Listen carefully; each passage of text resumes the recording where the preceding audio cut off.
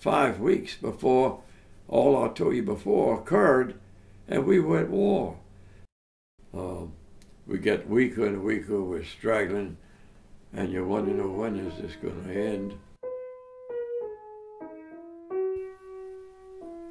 In 1944, American soldiers were sent to the Philippines to help build the Philippine Army. The Philippines are in South Asia.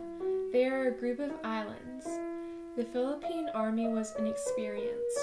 The United States was trying to make sure that the Philippines would be ready in case of an attack by the Empire of Japan. On December 7, 1941, Pearl Harbor was attacked by the Japanese. On December 8, 1941, Japanese forces began their invasion of the Philippines. On the same day, the United States declared war on the Empire of Japan.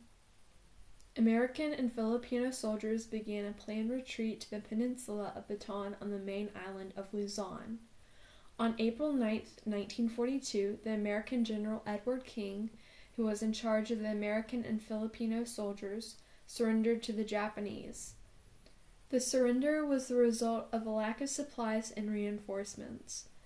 Of the 75,000 prisoners at Bataan, they encountered torture in many different forms. During the march and afterward, they encountered physical torture, torture by neglect, and torture by being forced to live in inhumane conditions.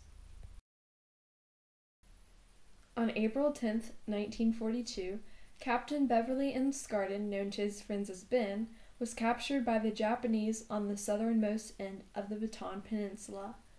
Ben had been hospitalized with recurrent malaria. He had just recently become able to walk. Ben marched approximately 80 miles over a 9-day period. He marched from Marvelas to San Fernando, Pampanga, where he was boarded onto a train to be taken to Camp O'Donnell. The march to Camp O'Donnell is commonly known as the Bataan Death March. Different soldiers marched different distances depending on where they were captured. During the march, prisoners were subject to acts of physical torture, including beatings, stabbings, and executions.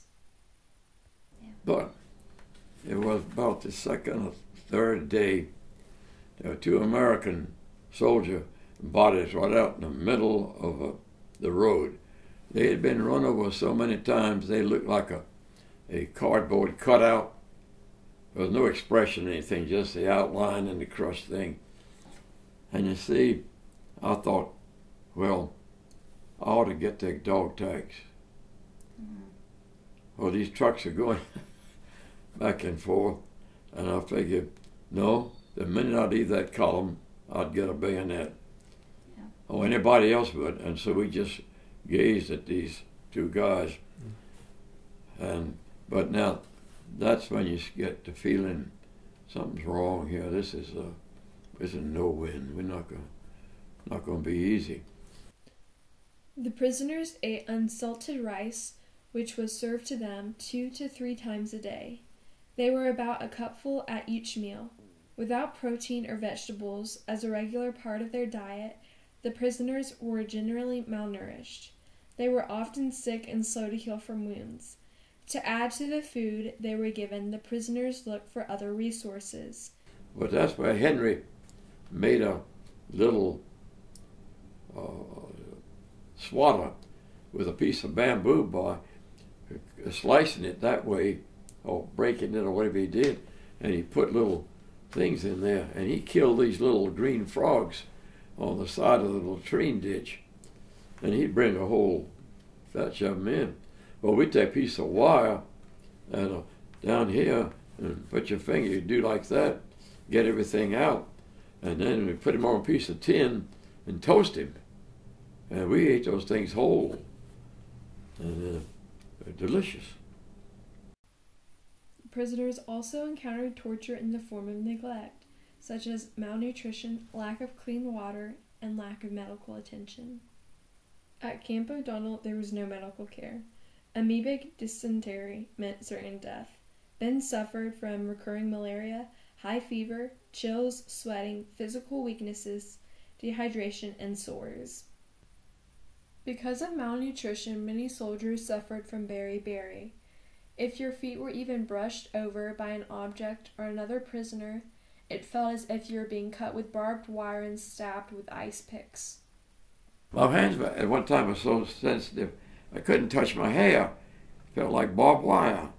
Wow. So I had rags around my fingers. All I was concerned with was my feet. Were so sensitive. It felt like you jerked every time your pulse beat. It felt like it's nice ice pick was been hit into the bottom of your foot. Initially imprisoned at Camp O'Donnell, Ben was moved to a work camp at Cabanatuan. While at Cabanatuan, the prisoners were divided into groups of between 50 and 100 soldiers. American soldiers were kept separate from Filipino soldiers. Dressed in a Japanese style, loincloth, and carrying a water bottle with a string of cloth, they also wore hats if they had one. The soldiers mainly worked on a farm. And as you crawled up there picking the grass and weeds out, and you took it as long as you can, but if you weren't going fast enough, you'd get a kick in the butt or whack across the shoulders or wherever you wanted to hit you. So what you learn to do is, at the corner of your eye, you can see motion. You always knew where those leggings were. And if he goes by you, and you see this little about 2.5 inch piece of pot of okra, and it's not too high up, you'd reach up, pull down, and take your nail and do like that, and put it in your mouth. 2 years after being in Cabanatuan, Ben was transferred to Old Bilibid Prison in Manila, where he would wait shipment to Japan. On December 13, 1944, Ben and 1,600 other prisoners were loaded onto the Oryoku Maru, an unmarked prison ship. He would spend the next 47 days in completely inhumane conditions. The prison ships were known as the Hell Ships. By the end of his trip, over 1,200 of the prisoners died. Ben weighed 90 pounds. We were jammed in the hole, each man sitting in the crotch of the man behind him, like that, in these shelves. They had 900 of us in this hole that I was in. There wasn't any place to walk or sit. No, you couldn't even, there was no place to have for a latrine, no water, no food. So, and it was boiling hot. The inhumane conditions on the hell ships were sometimes too much for the prisoners, and some would try to escape. None were ever successful. He says, "I'm going to get out of here," and he goes up the ladder, and they shot him, and I saw him come back down on these people who were underneath him. By the end of the war, Ben had survived multiple prison camps, a nightmare journey on 3 hell ships, 2 of which were sunk by American fighter planes. He had encountered torture through abuse, neglect, and inhumane treatment.